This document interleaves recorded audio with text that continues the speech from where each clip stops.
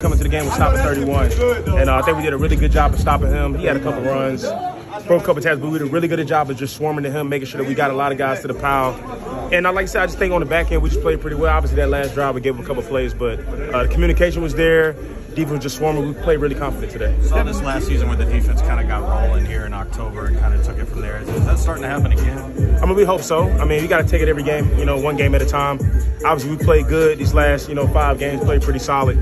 We just had to keep it going, though. At the end of the day, obviously not wanting to give up those big plays at the end of the game, but we have to keep this confidence. I feel like as far as we have to make our calling card is stopping the run first and foremost, making the team one-dimensional. But we have a really good challenge coming up next week with Kansas City on Sunday night.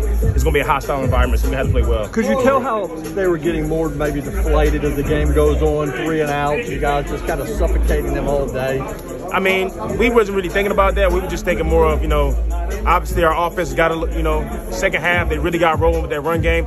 We really just wanted to keep them out the end zone the whole game. Obviously, we gave them a touchdown on the last drive, but we had a lot of confidence on the sideline. Guys stay in it the whole entire time. We wasn't trying to relax or anything like that. But like I said, we played really confident today. 5 in a row. I mean, how good to win 5 in a row after where you guys started? How good of a feeling is just to kind of keep taking care of business? It's a great feeling. We're going to celebrate this, a lot, but at the end of the day, the way this league is, man, we got a tough stretch of games coming up in these next, few games. We got Kansas City on Sunday night.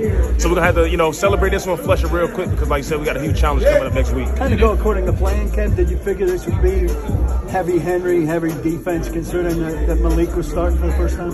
Yeah, I mean, I would think so. I would think that, Todd Daniels, the offensive coordinator, would try to – obviously, with having a guy 22 back in that backfield, you're going to ride him the whole entire game and, try to give him some play passes and things like that. So we knew we was going to have to come out here and play great defense. That's what you have to do on the road. You have to play great defense, great run defense, and a good, run game. So that's, that's our formula. That's how we win ball games. Kevin,